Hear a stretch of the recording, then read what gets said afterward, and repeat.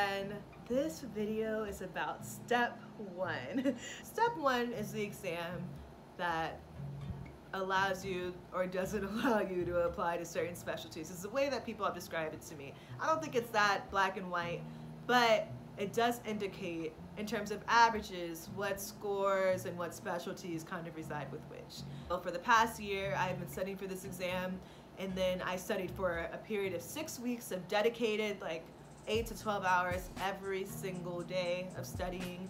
And this whole video is about my experience, my journey, how I structured my schedule, what resources I use, what I would do differently, what I would change, what I would never change, and last but not least, my score reveal. I'm proud of myself, I'm proud of the score I got, and I want to make sure that people are proud of their scores and their realities, because a lot of us do get really good scores. They're not 260 plus, but they're good. So stay tuned for the end of the video where I do reveal my score. Make sure you like, subscribe, comment on MedSchoolMilah. I know I've been really MIA on YouTube. I suck. There's no other excuse for that. Their second year was crazy, but I'm hoping by this really long video I can kind of make up to you guys what I was supposed to be doing this whole year on YouTube. So make sure you subscribe. I do have a lot of videos that I'm going to be recording every week that I'll be putting up once I learn how to edit faster and things like that. You'll start seeing my little freckle face a lot more, I'm telling y'all. Let's get started, shall we?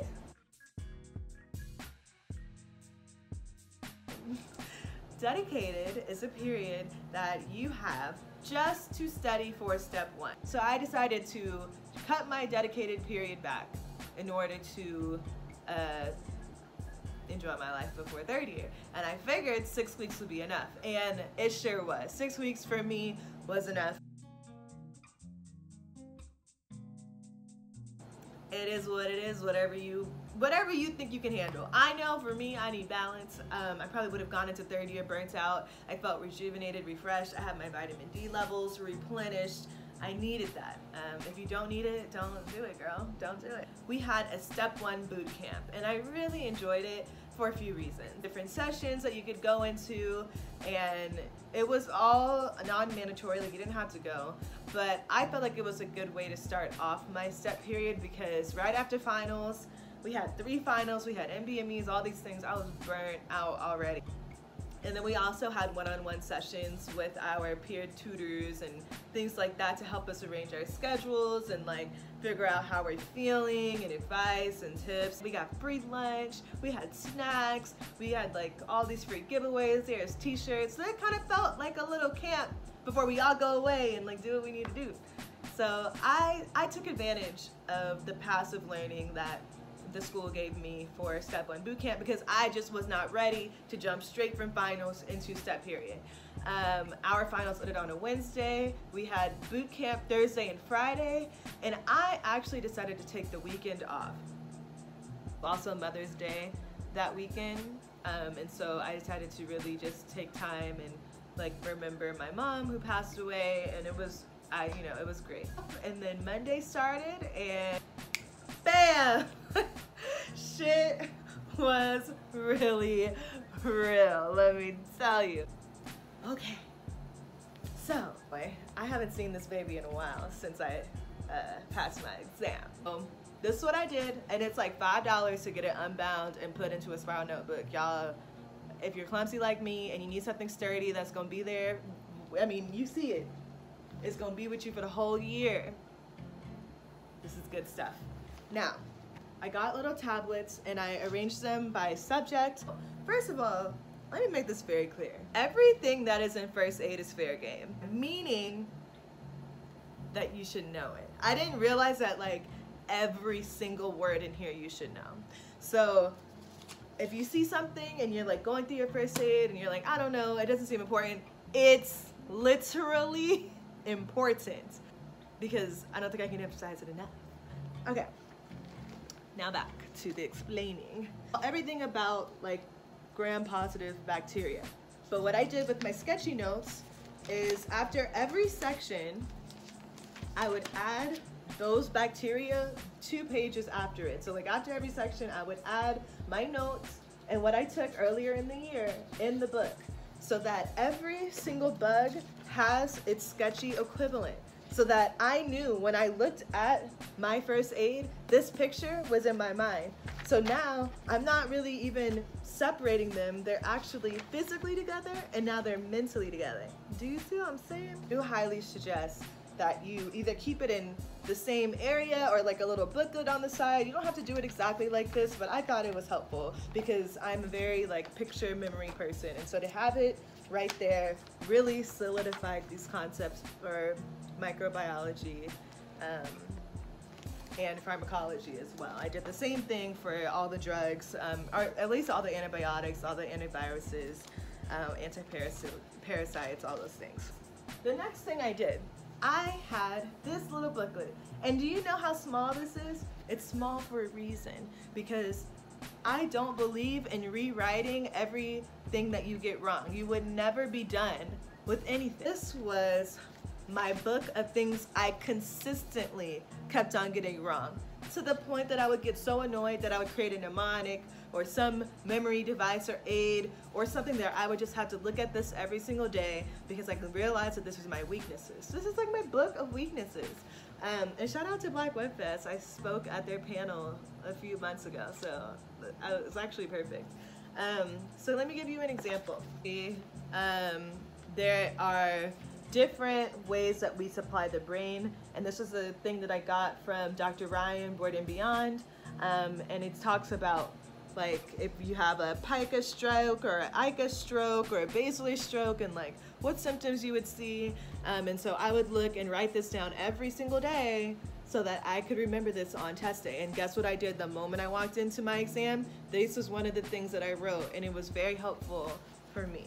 And so I had a biostats page. I actually had a few biostats pages that I would just write this out every single day. So I do encourage you to get a small little book. It took me like 15 minutes a day to write down the things I needed to write down every day, and it greatly helped me on my exam.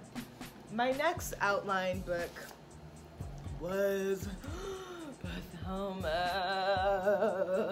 because this was a lifesaver. I can't emphasize this enough. You need to order it if your school doesn't give it to you. Period, boo. I went through this book 2 or 3 days before. You can see how beat up it is. 2 or 3 days before my step 1 exam, and it was a lifesaver. That was the physical resources that I used every single day that I had in my bag, attached to my hip for 6 weeks straight. Those were the items.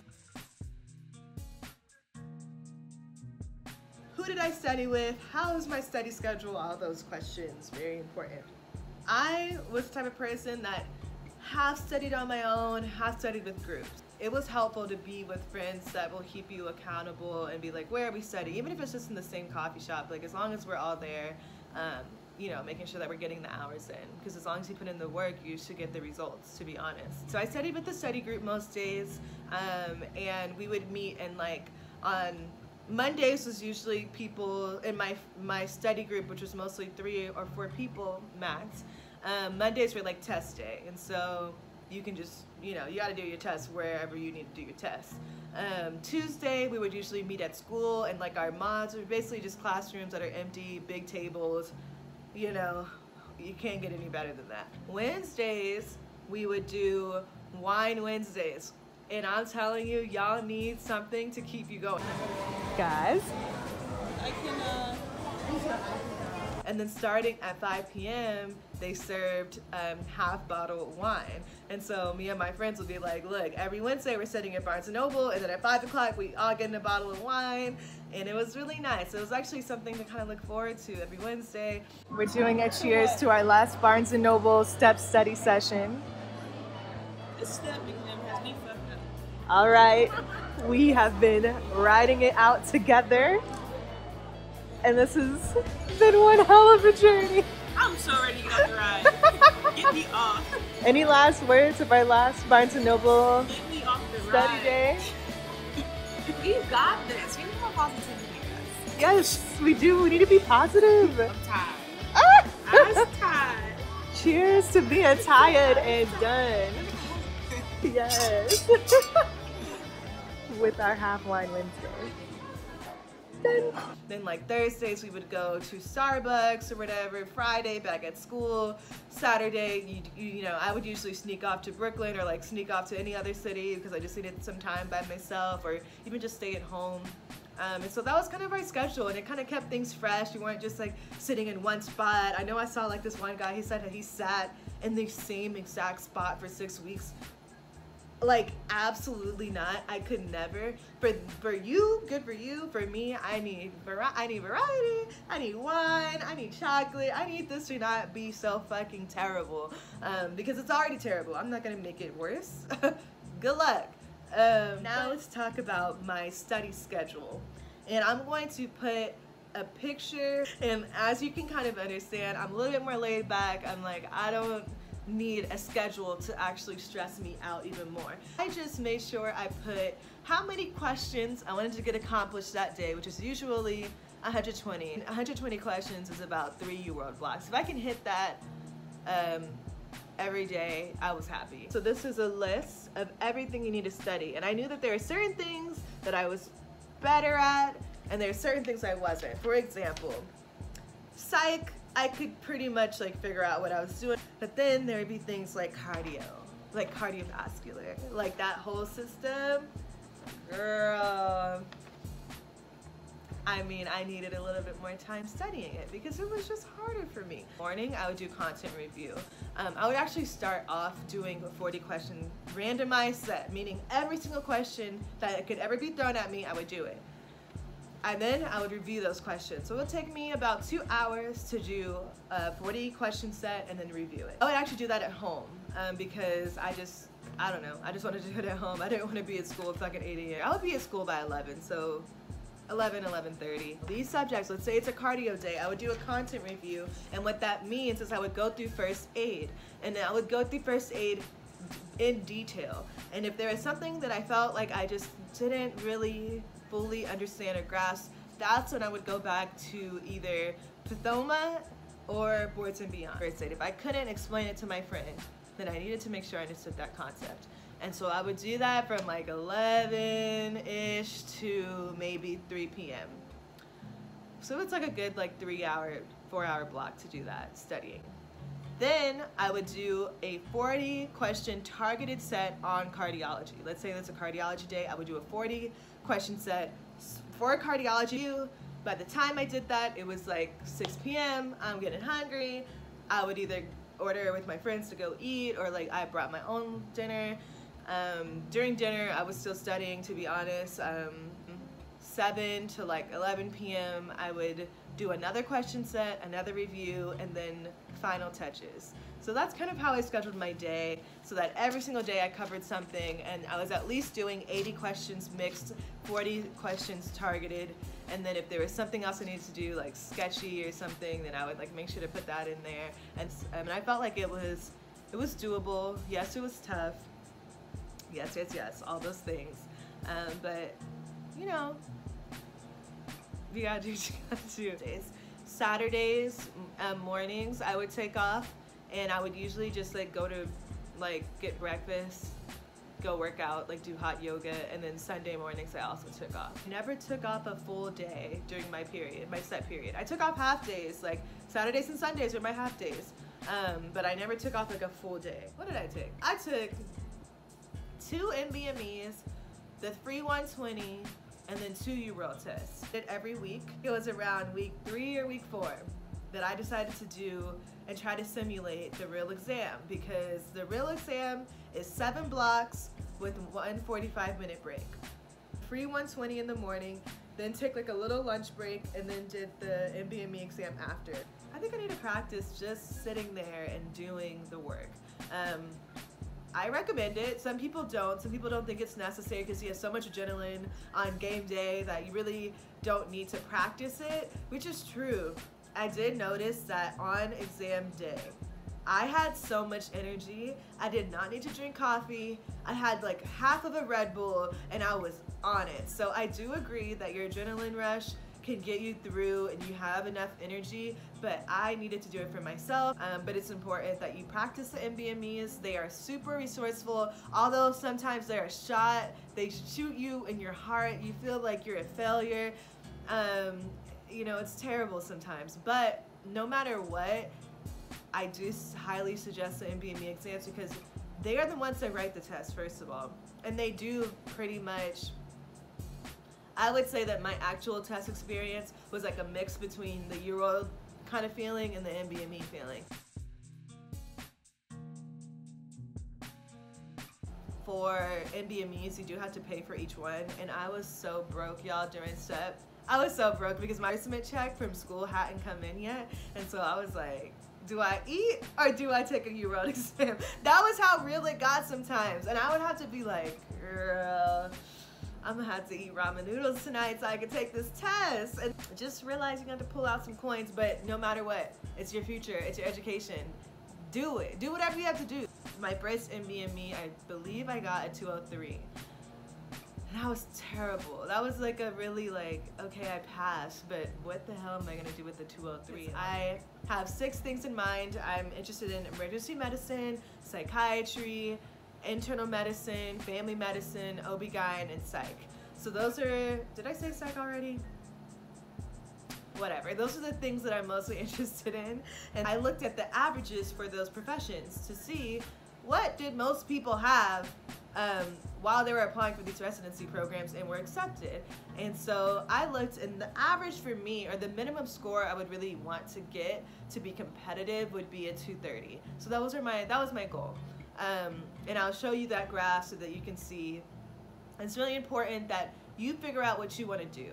I feel like in med school, for some reason, we feel like we need to get like 99th percentile, and it's just not really true. Yes, shoot for the stars, be great, go be great in your lavender. Like, look at those averages. Now, if you want to be a neurosurgeon, then you gotta get the neurosurgeon average. First of all, for you to decide in what type of life you want to live, figure that out, and then from there, set that as your minimum. My minimum was a 230, and then what would make me super happy and what I was reaching for, the stars, as I would say, was a 240.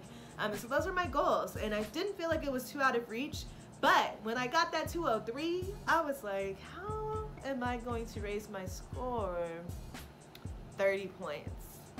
That's wild, but guess what? Your girl did raise her score 30 points, and I'm telling you, it's possible. Kind of slowly crept up from there. There was one test, I think it was NBME form, I have to remember exactly what form it was, but form 19, I think.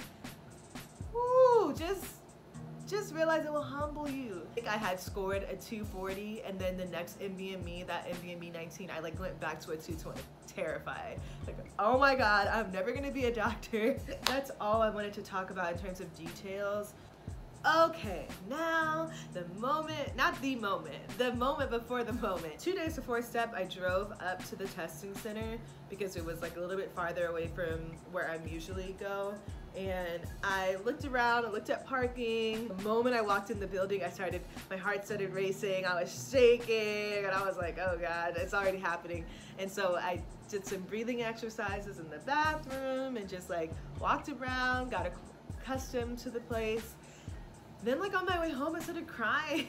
I was crying my eyes out, and I was like, I'm not ready, oh my God. I was like crying tears of happiness and then like scared tears. It was a really scary moment, and it was like I was playing gospel music, and I was like, this is so dramatic, but I needed to get a good cry out. I don't think I actually cried, except the day before the exam I cried, and it was just like, okay, it's happening. Like, I'm supposed to study the night before, the day before my exam, but I ended up doing it because it's just, what the hell else am I supposed to do with my day? I was too broke to go get a massage. I was too broke to do anything, but I did get some money to go to Barnes & Noble to get some pancakes because they have these amazing pancakes at Barnes & Noble. And so I got some pancakes, some eggs, some coffee, and I ended up just like lightly studying, meaning watching Pathoma. I watched the first 3 chapters of Pathoma, which is a lot, but actually I felt like it was like a good basic overview of pathology, which I really appreciated. My boyfriend was visiting me, and so I picked him up, From the train station, I picked him up, we went to my park. Shout out to my boyfriend for dealing with my attitude, and it was really bad the last day, and I was just really sad and anxious. And the last day I was kind of flipping through my book, my brown book, y'all know my book, and I was like, I think I need like a confidence check. I decided to watch the Beyonce documentary, and it was everything I needed, let me tell you. I highly suggest that you watch like your favorite movie or like your favorite dance videos or whatever it is that gets you hype. You actually need to pour back into yourself. And I slay, and all day, and I was dancing, and I completely forgot that in like 6 hours I was gonna take the biggest exam of my life because Beyonce was pouring into me. And by the time the documentary was over, I was like, I'm ready. Sasha Fierce is here. I went to sleep really good that night, I think because I danced it all out. And then 6 a.m. I was up, reviewed my little book one more time, and I was out the door. And I had such a good attitude walking in. I was excited. I was ready to get it over with. I was a little nervous, but I was like, let's go, let's go, let's go. Like, I'm ready. It's time. Like, it's time. I've been preparing for this for 2 years now. There's nothing that can stop me. Like, nothing at all. I was so hyped up during the exam. I don't know why. Like, you can tell I'm probably just an energetic person in general, but I was so hyped up. I actually was like, I don't need a break. Let's go, let's go. Like in the middle of the exam, I was like, I got it, next. Then like after 2 sections, I would take a little break in the bathroom. I would shake it off, I would drink some water, drink a little sip of Red Bull, just to give me a little bit more edge. Go back in there, 2 more sections. Last 2 sections, I was feeling good. And then I took a 10-minute break, and then I took the last section, and I was done. I was done, guys. I walked out of there and I was like, huh, I did that shit. I did that shit. Hey, and after reflecting on it, I was like, ooh, wait, what was that question? What the hell were they asking? And it was kind of haunting me in my dreams, and I would wake up and be like, really, Camila, you got that question wrong? No, you knew that. But for the most part, I didn't feel defeated. I will have to say that. I did not feel defeated. I felt like how I felt walking out of a UWorld test. So all in all, it was an incredible experience. I would never want to do that again, even though I know I have to do it again for step 2 and step 3, but that's a little bit different. It's only 6 weeks. You can get through it. You can do it. It's doable. Every med student, almost all of us go through it. And if there's any extenuating circumstances, you can always talk to your administration to figure out if you really don't feel like you're ready, if you're scoring at a goal that you don't think is doable for you and what you want to do, then extend your tests, whatever you need to do. I'm sure that your school could hopefully be encouraging of you in finding alternatives, because this test, once you take it, you cannot retake it if you pass. That's just, if you are not scoring in your range, do not walk into that testing center. Nothing is going to change. I'm like dead ass. So now, should I reveal my score? So guys, the time has finally come. You guys, how do I like just say it out loud, or like what do I?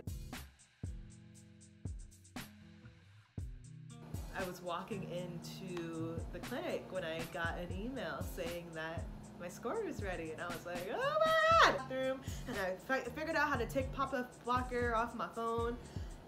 There it was. And my score was a 232. Hey, triple A. Hey, triple A. Hey, I got above my goal. I got above my, oh my god, I just spilled water everywhere. Cheers. Camila did it. Camila's a bad bitch. Camila set goals and killed them goals. I had a 232, like I said. And I first got it and I was like, hey, I did it.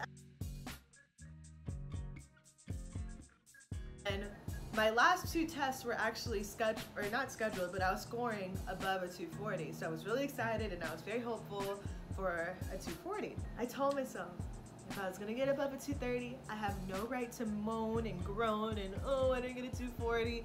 Yes, that was my ultimate goal. Yes, I was shooting for the stars. Yes, I was predicted to get a 240-ish, like 238 to 242, but things happened on the exam. I actually felt, like I said, I felt fine, but that test was hard as shit. There were things that I knew that I did not know, and that I was like, this is gonna screw me over, but overall I felt okay. So, like, it is what it is, you know? And we all did that. And anyone that feels like they cannot talk about their average score, you know, that's unfortunate because it is medical culture. I don't blame anybody. It actually is a little bit uncomfortable for me to talk about it on here because honestly, I even did a little quick search to see, like, is anybody talking about a 230 score? No.